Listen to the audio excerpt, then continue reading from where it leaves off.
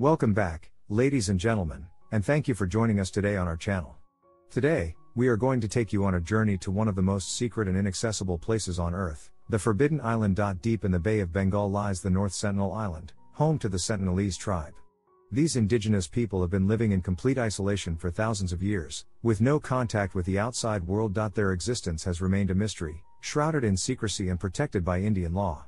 Yet, recent events have brought the island and its people back into the public eye. We are going to reveal the secrets of this mysterious tribe and reveal the journey of one man who ventured to the island, only to meet his tragic fate. This is a story of survival, tragedy, and humanity at its most primal. We will take you on a journey to hell and back, as we explore the mysteries of the Sentinelese tribe and their forbidden island. So sit back, grab a snack, and join us on what promises to be a thrilling adventure.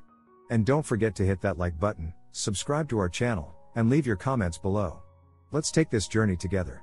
Have you ever heard of the Sentinelese tribe? They are a group of indigenous people who live on a remote island in the Indian Ocean.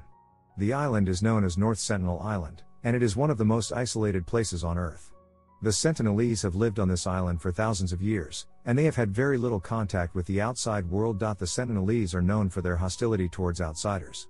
They have been known to attack anyone who comes too close to their island, and they have even killed people in the past. This has made it very difficult for researchers and anthropologists to study them. Despite the danger, there are still some people who are willing to take the risk and try to make contact with the Sentinelese. One such person was John Chow, an American missionary who traveled to North Sentinel Island in 2018. Chow's mission was to spread Christianity to the Sentinelese people.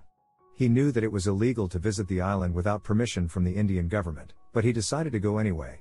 He hired some local fishermen to take him as close as possible to the island, and then he paddled a kayak towards shore. As soon as Chow set foot on the island, he was met with hostility from the Sentinelese. They shot arrows at him and chased him away.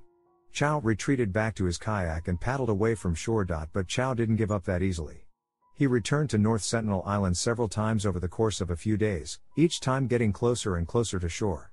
On his final visit, he was killed by members of the tribe. Chow's death sparked a lot of controversy and debate about whether or not outsiders should be allowed to make contact with isolated tribes like the Sentinelese.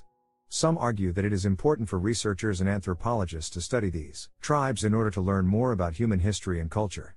Others argue that it is disrespectful and dangerous to try to make contact with people who have made it clear that they want to be left alone. The story of John Chow and the Sentinelese tribe is a fascinating one, full of danger, mystery, and controversy. It raises important questions about the ethics of studying isolated tribes, as well as the dangers of trying to make contact with them.